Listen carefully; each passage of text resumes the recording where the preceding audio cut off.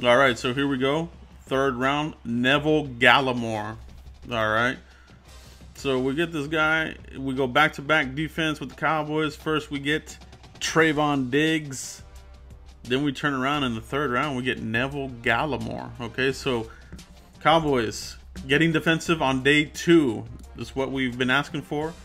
That's what they did. And this is what I think they needed to do. You know, they got the big-time pick with CeeDee Lamb in the first.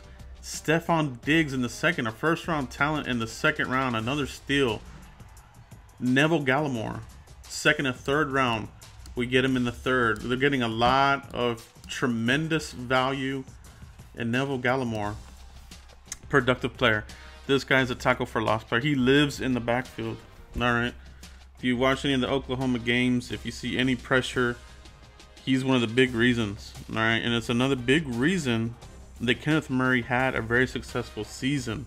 All right, your linebackers can succeed if you have good play from the middle, and that's what the Cowboys are banging here for. You know, they're counting on this. Neville Gallimore, along with the other defensive tackles we have in the mix, you play better in the middle, your linebackers numbers are going to go up exponentially because they're not going to get washed out by the guards and tackles, centers.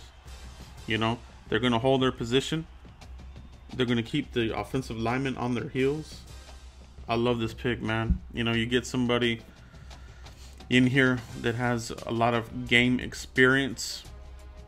Tackle for losses, like I said, he lives in the backfield. Sack production, he'll get in there on the way to the quarterback.